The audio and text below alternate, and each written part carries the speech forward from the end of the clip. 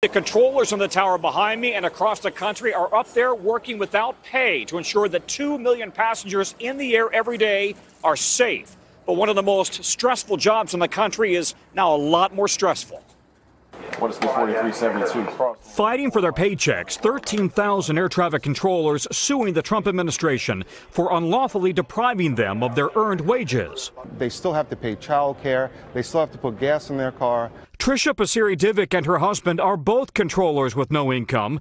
They lost their home in a California wildfire last year. My biggest worry is to not be able to provide a sense of security and stability for my children.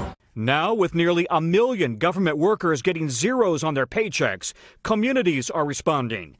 In Colorado, the Food Bank of the Rockies is expecting a surge of people in need. We want to let them know that food assistance is available. Grocery stores are offering food, cell phone companies offering flexible payments, credit cards and banks waiving fees and offering financial aid. In Fairfax County, Virginia, hundreds of applicants today for substitute teacher positions, including furloughed government worker Anandi Diamond. I just thought to myself, well, if I can't make money doing the thing I do, I'm going to make money doing the thing I used to do. The ripple effect evident on Washington's near empty streets. I'm absolutely terrified. Uber driver Robert Briskman is in trouble. Normally I'd be making $1,700 a week.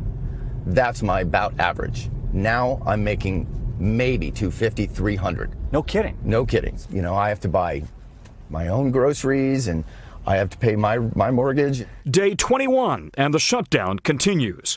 Tom Costello, NBC News, Washington. Hey, NBC News fans, thanks for checking out our YouTube channel. Subscribe by clicking on that button down here and click on any of the videos over here to watch the latest interviews, show highlights, and digital exclusives.